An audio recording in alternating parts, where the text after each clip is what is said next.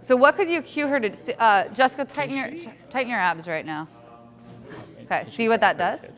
Okay, so no, I'm okay with her hips because what we're looking for is the shoulder to be over the bar. So go ahead and stand up and relax.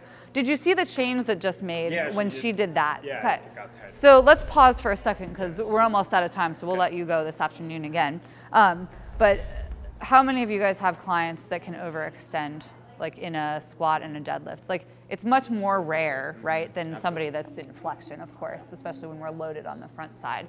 But so what can happen there is that if she's in this position and you cue her, she's already able to get into this like overextended position. Her abs are kind of turned off.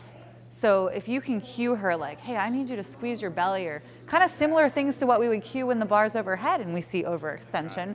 Hey, can you pull your ribs down? Is your belly engaged? Like, pretend like I'm gonna punch you.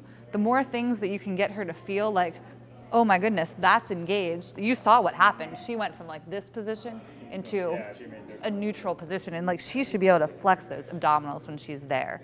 So that's our job as a coach, is to come up with what can I say or do to get her to feel what that feels like, because she's used to being in this position. We need to get her into this position, okay? And that's our jobs as coaches. We just need to have more ways to communicate that.